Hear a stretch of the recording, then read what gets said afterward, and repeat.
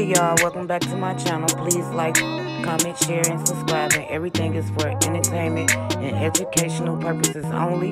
And if Cardi B is complaining about food prices, I be complaining about food prices, and y'all motherfuckers be like, ain't you rich? Why you complaining about lettuce? Why you complaining about this? That just goes to show me when you become successful, when you have money, you're gonna go broke soon because y'all not budgeting. I get a summary of the money that's being spent in my home every week. So when I'm starting to see that like groceries is like tripling up, it's like, hey, yo, what the fuck is going on? I want to see for myself what the fuck shit is being spent on. And like when I go to the fucking supermarket, like I went to the supermarket, I'm seeing that everything tripled up. That like lettuce was like $2 a couple of months ago, and now it's like fucking $7. Of course I'm gonna say something.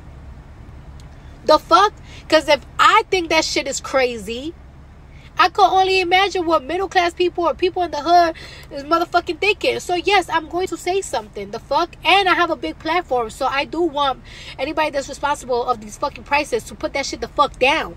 They're going to see my shit, they might put it down. So shut the fuck. she's 100% correct though, y'all. Something is going on. Something's wrong. When you got millionaires complaining about lettuce being $7, something is not right. Please hit the like button, share, and subscribe, y'all.